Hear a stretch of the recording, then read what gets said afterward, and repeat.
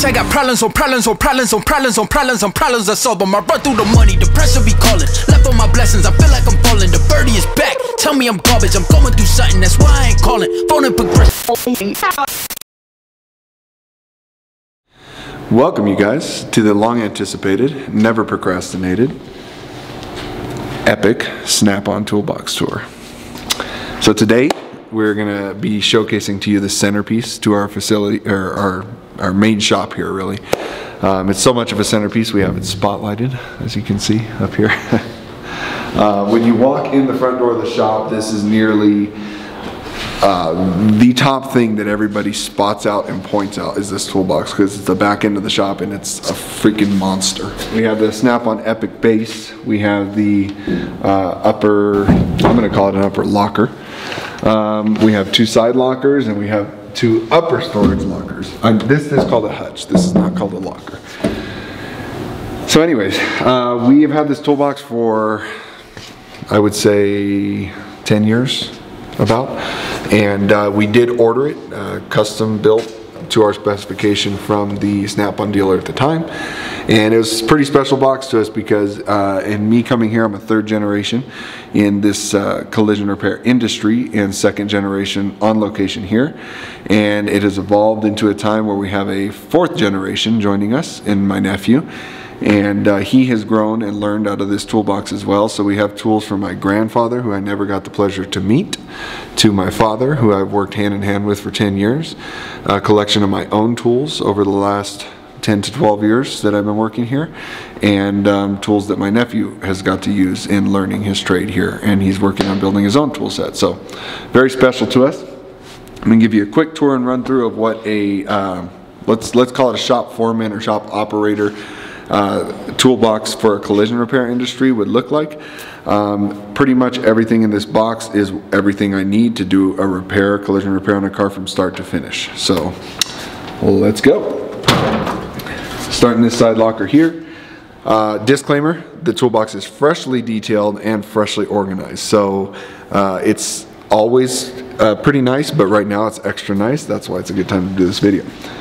This door here, I have cleaning supplies and some type of spray paint. So general cleaner, alcohol, wax and grease remover, etch primer, under seal, black spray paint, and various different e-coat colors that we use in the collision repair. Top slide out here, I have some of my custom painting materials and my own personal paint guns that live in this case right here. So whenever I need to do a paint job, these are the guns I grab, and always fresh, always clean, just the way I like them. I have some custom metal flaking materials in here for jobs that come up, projects here and there. And some gold leafing stuff, but that's what's up there. This slide out here, we come to pretty often nowadays, is for vinyl and paint protection film installation materials. So from here down basically starts my PDR, paintless dent repair tooling and whatnot. So I have a line board light here. I have various different drawers of different PDR tools and wedges and door. This comes in handy in collision repair, but it's like it's called a prop and lock, and you can prop open a door, you can prop open a hood or trunk with that. Different pulling devices, slide hammers. What do they call this? A robo lifter, I think. Got a glue gun in here.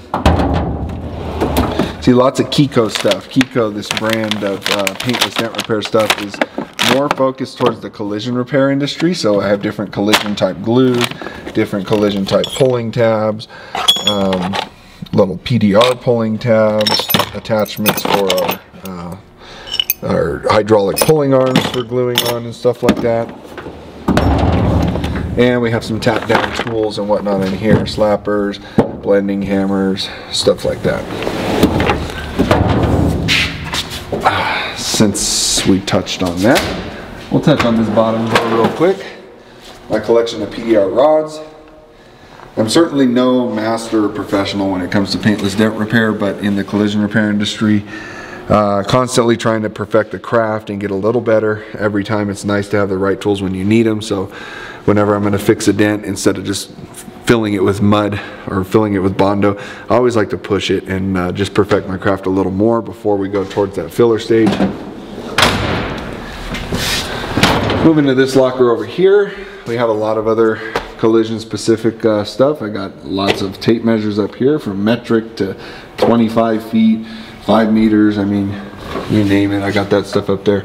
Got some other diagnostic equipment up here, some old school screwdrivers, a few different oils over here that I might need when I'm doing something. Top kind of random drawer where I have these random specialty tools that I don't always need, but when you need them, you need them. So that's kind of where they go. I mean, the grinders we use a lot, but for example, I have this tool here made by Steck. It's for like 1980 and 1990 Chevy truck door latch pins. When you need it, you need it. That's all I'm going to say. This is a body guide drawer right here. Of course, we have our air files used to rough out body work, and then you come in and you finish them with your hand blocks. I've recently picked up these big kid blocks and I freaking love them. I used to use the foam ones, but the foam ones start to bend after a while and these stay real straight. We use all hook it material here, so I got hook it interface on these. A couple air tools in here by 3M that we use regularly, a couple levels. Down here I have all of our assorted clamps. So you got your different size vice grips, from this giant to tiny ones down there for when you're clamping a panel on a car that you're cutting and welding and whatnot. This drawer here, I got some of our heavy duty stuff, touching back on some of my grandfather's tools.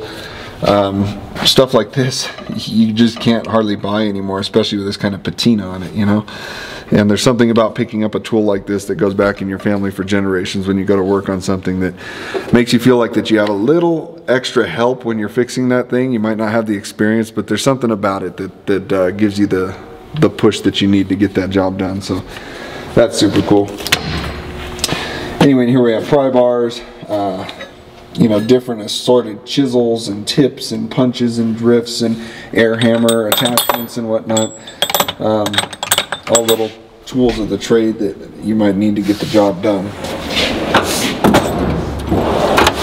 Drawer here is kind of a cutting drawer. Manual metal shears, hole saws, belt sanders, air saws, cut-off wheels, extra blades and cut-off wheels. Kind of another cutting drawer, but more like drill bits. Drill bits, extractors, tap and dies, all that fun stuff. And the last of these drawers is our electrical repair equipment. So soldering irons from small to big, torches, shrink wrap, solder, everything you need to do an electrical repair, modification, whatever you might be doing. So that's that locker. Moving up top, this is kind of storage. We don't go up here much. I have some stuff like Subaru electric vehicle, hybrid vehicle kit, has lineman gloves in there and a lot of safety equipment for working on electric vehicles. A couple tools that are in cases, some printer ink, fender covers, stuff we don't use that much, but we need it here. And up here we have some PPE, so personal protection equipment. I got my welding gear, gloves, shirt, whatnot here, grinding mask, respirator, and a little mobile tool tote that I might use to do something at my house or something like that. Opening the hutch. This is kind of command central, if you want to call it that. Got our Autel scan tool. As much of a snap-on fan as I am, Autel in the scan tool department just freaking kills it. If you know, you know, and I'll leave it at that. Speaking of, you'll see a trend in the toolbox of overwhelming snap-on, and that's personal preference, of course, yes. Love the tools, love them made in America for the most part, but mostly we only have one vendor that comes here, and currently our vendor in Johnson Tool Company is the best one that we've ever had in my time here, and he does a great job with servicing our account, and we work really well together. He takes care of us and we take care of him, so lots of Snap-on tools. Moving on, little decoration I have up here is the original license plate from the McLaren build that we just finished. I have some more PPE gloves and glasses up here. If you're working on cars, you got to have a fire extinguisher in your toolbox. You never know what might go wrong. And if you are going to have one in your toolbox, I highly suggest a Russo eliminator. And all joking aside, some friends of ours actually invented this fire extinguisher. It is self-serviceable, so all you got to do to service this thing is turn the handle on the bottom every so often and it's serviced. You don't have to open it and discharge them and take the powder out and sift it around and put it back in there and have a company come and do that and all that stuff. So these things are really cool for in-vehicle use or for somewhere where you're going to toss it in your toolbox for an extended period of time and you want to make sure it works when you go to get it. These things are badass. Top drawer, got to be my favorite drawer. Sockets and hand tools. So, long and hard about how to organize this drawer and how to set it up. And it's not the most stock drawer that you're going to see on the tool reviews out there, but for what I do and the collision specific stuff that we do, not heavy mechanical or tearing motors down, this definitely gets it done. So I have it sorted in quarter, 3/8 and 1/2 inch as we go down that way. I have purchased these Westling machine socket holders, which are pretty badass, and I purchased the black for 1/4 inch, blue for 3/8, and red for 1/2 inch, just to keep things not only aesthetic but quick reference. You can look and see what you're looking at. So I have 1/4 inch standard, shallow, and deep sockets over here, 1/4 inch metric, shallow, mid, and deep here, and then some kind of random on the universal jig here. We have like inverted Torx, we have regular Torx, anti-tampered Torx, Allen heads over here, all in the 1/4 inch drive. We have 2 different bit sets over here. We got our 1/4 inch hand ratchets, 1/4 inch sockets, and then we move right on to the 3/8. So we have our 3/8 extensions, 3/8 hand ratchets, 3/8 universal jig set up here. So it's the same thing, inverted Torx. Here is where the triple squares start. We have some, let's see, these are metric Allen heads here. And then we have our anti-tamper and regular Torx as we go down here, along with some Phillips head bits. And of course, shallow and deep metric 3/8 sockets. This thing right here is super badass. If you don't have every socket known to man in the world of forever, getting this adapter kit is like a lifesaver, because you might have the right socket in 1/4 inch, but you need to use your 3/8 tool or something like that, and you can mix and match all this stuff with that. So that one's awesome. Again, moving right along to 1/2 inch, we have our 1/2 inch ratchet, or 1/2 inch extensions, and then moving to our universal jigs, we have the triple squares, we have the Allens, the Torx, inverted Torx. We have a couple specific wheel sockets for different size lug nuts, and then of course shallow and deep, and the mother of all breaker bars. This thing, you don't use it hardly ever, but when you need it, and it is one of my favorite tools in here because it's so big and badass. Wait, there's more. As a 3rd generation collision repair owner operator, this drawer is kind of funny because you might not see this in a lot of other people's boxes, but it's a hammer drawer. And in this drawer, I have some of those tools I was talking about again. I have Grandpa's tools, Grandpa's tools, Grandpa's tools. This is when you're just feeling badass and you don't need a handle and you just want to, you know, pound a dent out. I don't know. I need to put a handle on that. But some of these, even the heads were broken off of them, and I went and bought new handles from Snap-on and put them all together and got this all sorted out. So back to that generational tool concept. Have a hammer for every need in here, and a dolly. Okay, another hand tool drawer. We have the infamous BJ mat. You cannot go without a BJ mat. Your knees will be sore. I have a pick set and miniature screwdriver and Torx set, some plastic panel poppers, some metal panel poppers, some of these little wobbly Allen tools. When you can't get exactly right on the Allen, you got to get a little angle. These ones work really good. some T-handle torques, little panel fitment tools, panel measuring tools. That consists of this drawer here. We have more hand tools, but focused on wrenches. So I got all of my assorted pliers, largers, smallers, some specific mechanical tools coming in here. We got our crescent wrench from the biggest to the newest to the smallest. We have all sorts of different assorted type of wrenches that you might need. Not all snap-on. We got some gear wrench in here. That's okay. These are pretty cool. Snap-on wrench organizers, although only if the wrenches are going to stay in your box. If you got to grab a whole line of wrenches and take them somewhere else, these are not quite ideal. So mine, for the most part, stay here. I just grab the size I need out of here and go do what I need to do. This is some of our specialty electronic tools. We got a scope, we got a cooling system tester, and an air purge device. I have a big dog, half-inch, right? Half-inch torque wrench for when the duty calls. We have, in case any of the guys come in and they're feeling sick one day, and you know they don't know if they might be pregnant or not. We got our ultrasonic gel here for doing the thing, and then you just take it over and feel in the stomach and see. Just kidding. This tells you, this is a specific tool for telling you how thick the paint is going to be on a plastic, carbon fiber, or FRP part. And this was required of me to buy by a one of the manufacturers that we have OEM certifications in.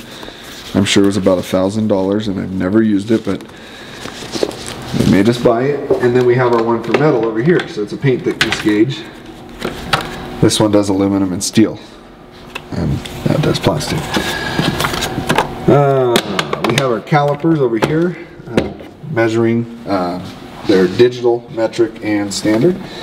And we have a 1234YF leak detector here. So when you're dealing with air conditioning refrigerant, the new one 1234YF is explosive, and you have to do a leak test in the car when you charge it, in case anyone lights a cigarette up in the car and it happens to be leaking in the car and you don't want it to go kaboom. So that's part of the deal.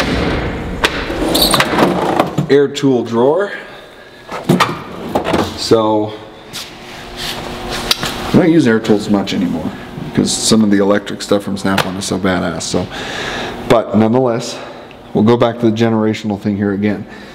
I will never use this or this probably ever again in my life. This is the most old school impact. If anybody knows anything about this, please let me know, because it's so beat up I can't quite tell. Skill Corporation, made in USA. It's some good shit, but this had to be one of my grandpa's go-tos. I don't know, like I said, I'll never use it because I got electric stuff nowadays, but I'll never get rid of it either. So, air impacts, we got some stripping tools, grinders, die grinders, drills, special drills for drilling off spot welds and collision repair, a couple different types of air hammers. That's what that drawer is made up of. We have the power drawer. So I don't even know if they make these on the newer Snap-on boxes, but this is pretty badass. It's got a power bank over there to plug all your chargers into. And then of course you have all your power tools. Got a 1/2-inch granddaddy impact here, 3/8. That's kind of a bit of a puss. Drill, small drill, screw gun, polisher dash grinder thing, electric air saw, 1/4-inch long neck, 3/8 electric ratchet, flashlight, and a cordless hot glue gun. Same thing, I try and keep things consistent with colors so I know whose is whose and everything. So I got pretty much nearly all gray power tools. I think officially that's it. I mean, of course we have other toolboxes around the shop, and I have equipment and welders and pullers, and we got a whole giant toolbox full of just tire mounting and balancing and wheel weights and stuff like that. I got a toolbox behind here for diagnostics, and got a toolbox over there for just aluminum tools, and we have lots of toolboxes around the shop. But that is the tour of the Granddaddy centerpiece to this location. Thank you guys for watching. Of course, open to any input. If you want any more in-depth reviews or tours of any of these drawers, or if you want any part numbers, just throw it down in the comments below. Make sure you follow along to the channel, subscribe to the channel, turn your notifications on, because we're doing some badass builds as well. We've already done the McLaren builds. You could click somewhere to go check that out. And we're in the process of doing the badass GTR build. So if you subscribe, turn those notifications on, you can follow along with that. Thank you again for watching, guys. Appreciate all the support. We'll catch you next time.